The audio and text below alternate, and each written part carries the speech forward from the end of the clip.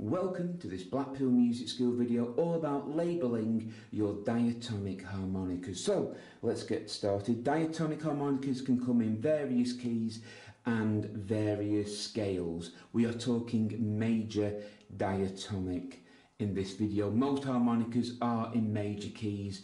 The minor keys are less frequently found, but they are out there. So let's get started. Diatonic harmonicas normally have 10 holes and produce 20 notes, because each hole you can blow and draw on, and they produce two different notes depending whether you blow or whether you draw. So this harmonica is in the key of C. You may just notice the C there, and there's a printed C on the metal there. Now, on stage you may not be able to see that, so I label my harmonicas like this. The letter to the left is the key the harmonica's in. Now that's for melody playing, whether it be country, rock, folk, blues.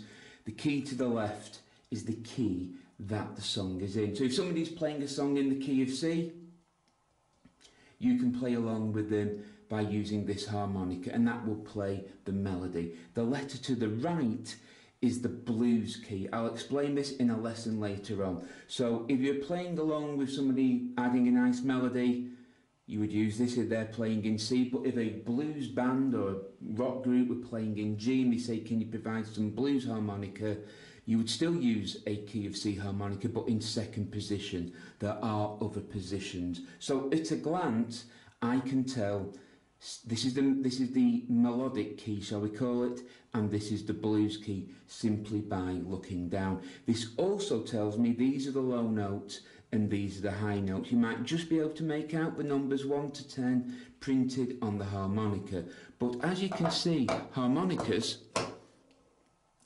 can look the same way, upside down and inverted. You don't know which way round you're picking it up if you can't make out the letters.